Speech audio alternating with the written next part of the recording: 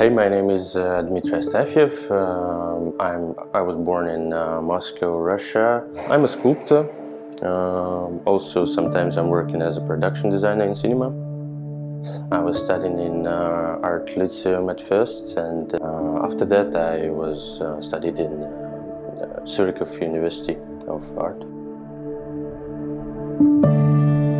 Those works that I bring here for the exhibition I made in Paris, where I'm living now for that year. I'm using that material. The resin is so soft and you can touch it. It's interactive a little bit, so you can. Sometimes people ask me, "Can I touch it?" And I can just yes, of course. You need to touch it. It's made for this.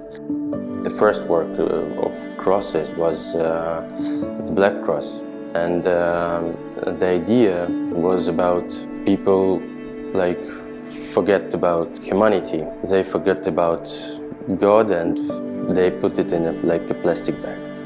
Also, of course, the idea is about the most famous dead body, something about war. When you're living in Russia, it's like self-censorship sometimes really works. Here, I was on 2 exhibitions with those crosses.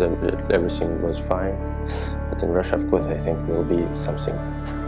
I also have a art studio in Moscow. One day, someone called me from our union of artists, and someone told them that I'm not in Moscow anymore, and that I'm living in Paris, and they wanted to take the studio. It's not like you're a tourist or whatever. It's like you're a relicant. You can't be at your hometown anymore. So you need to find another place to live. So as I found a place to live in Paris, and I really like it. That helps me to breathe, I think.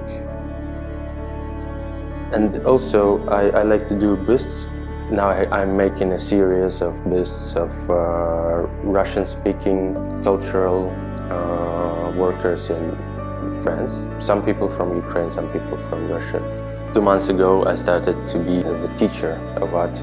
I have a studio in Paris, and it's a really good place. I think I will continue to work there.